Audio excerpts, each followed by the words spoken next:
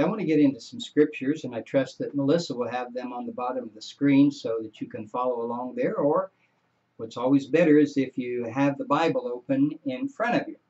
But we're not going to go through 25, 26, 30, 33 passages of Scripture, but I'm going to take you with me to 5 or 6, and there's nothing particularly special.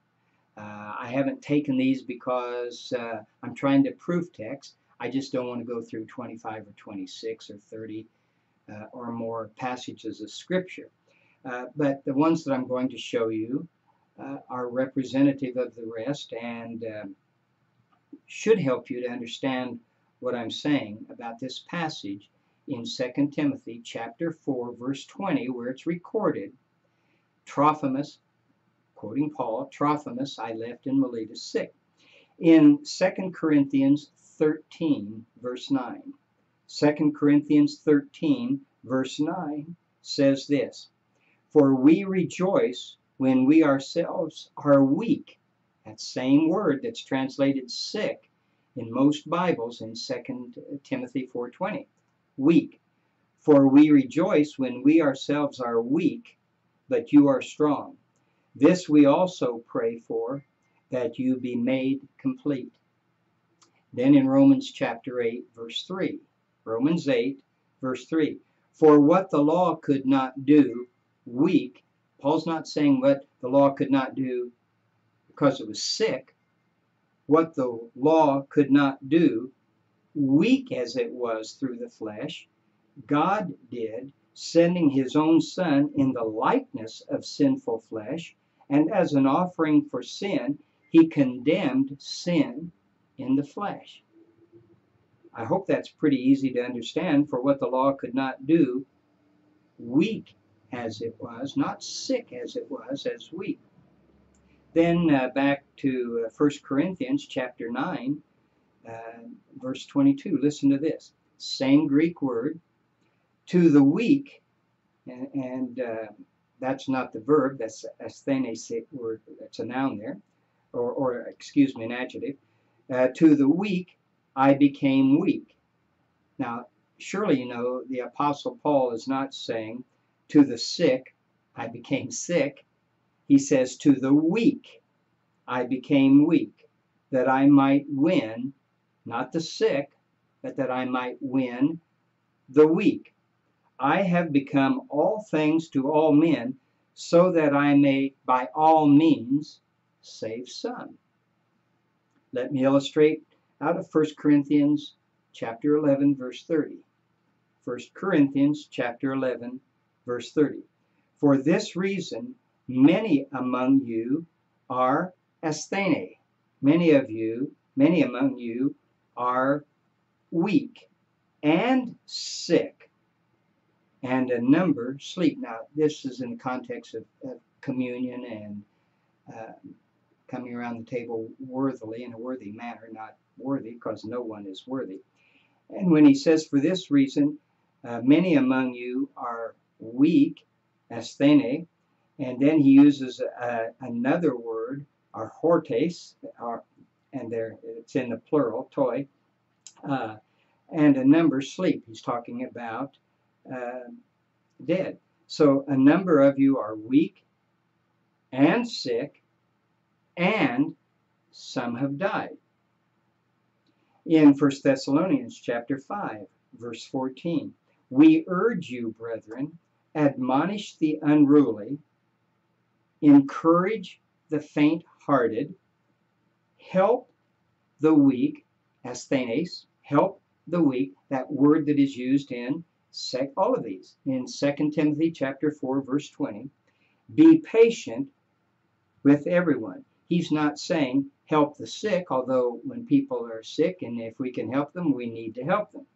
And then he finishes up though, but be patient with everyone.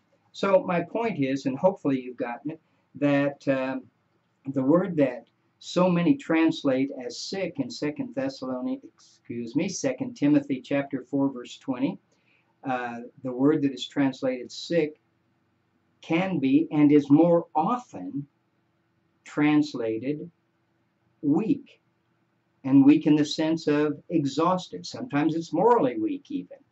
Um, but the word is weak, and the word is sick. So which should it be? Why do all these translations have it as sick? Why do so many, like Dr. MacArthur, like Dr. Brown, like Dr. White, why are they also set on Paul having left Trophimus in Miletus sick? The translators, translating committees in many of the cases, are in that same camp. When you've got when one Greek word, let me take just a second, and hopefully you'll understand this. And if you don't understand it, I'm not blaming it on you. I'm blaming it on my inability to communicate as clearly as I would like. When a Greek word can be translated properly two different ways, then how do the translators or the translating committees, how do they decide on which way to translate it? And using this as an illustration, should we translate it exhausted here? He was just weak from their traveling. Or should we translate it sick? Because it can be translated either way. Well, the context places some demands, but also the theology of the translator or translating committee, those making up the committee translating, their theology comes into play. So you can understand that if they don't believe that God's healing or wanting to heal all the time, then they're going to translate that as sick, or maybe it even makes sense to them. What makes most sense without really thinking it through. Paul, you may remember, going on to another subject, Paul wrote Corinthians. By the Spirit of God, he penned these words, and most everyone that I'm familiar with, most of the pastors, preachers, teachers, Bible teachers, and students of God's Word, call 1 Corinthians 13 the love chapter. Well, the love chapter is sandwiched in here in Paul's first letter to the Corinthian church, and it's called the love chapter because Paul talks about love. I'm not going to read the whole chapter, but let me just start off here. He says, if I speak with the tongues of men and of angels, but do not have love, I've become a noisy gong or a clanging cymbal. If I have the gift of prophecy and know all mysteries and all knowledge, and if I have all faith so as to remove mountains, but do not have love, I am nothing. Well, down in verse 4, and that was the end of verse 2, in verse 4, he starts talking about love is patient, love is kind, love is not jealous, and et cetera, et cetera. Like I said, I don't want to read the whole chapter. Now, why do I bring that up? Paul was a man of love. Now, if he's a man of love, now again, I'm hoping that I'm clear on this. Here, Trophimus is on his evangelistic team. Trophimus is traveling with the Apostle Paul. Now, get this picture. Trophimus gets sick in Miletus, and Paul says, well, sorry, I've got to go on. I've got things to do. And he did have things to do. And if we had some evidence that God said, I know that your brother here is sick, but I want you to go on, that would be another thing. But Paul was a man of love. He didn't just write about love. He was a man of love. He wrote from his heart. He wrote by the power of the Holy Spirit, the guidance. He was borne along by the Spirit of God in what he wrote.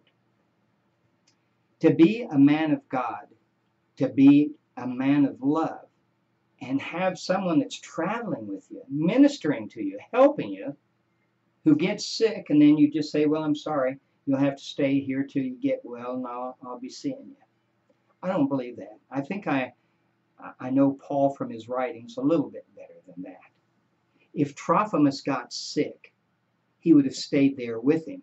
If he couldn't heal him, if God wasn't present, if the healing power of God wasn't present with Paul for his healing, at the very least he would have stayed there, or we would have had some record where Paul got a family or some people to minister, but God's word doesn't tell us that. That would be eisegesis. That would be eisegetical, reading into the scriptures something that's not there. What is more likely? They had been traveling. Trophimus becomes exhausted.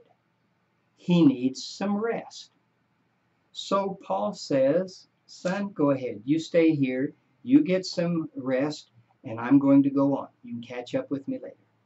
Or I'll meet you in such and such a place. And again, I know that's not in the scripture, but I'm telling you about the heart of the Apostle Paul. It's not he's sick. It's he's exhausted.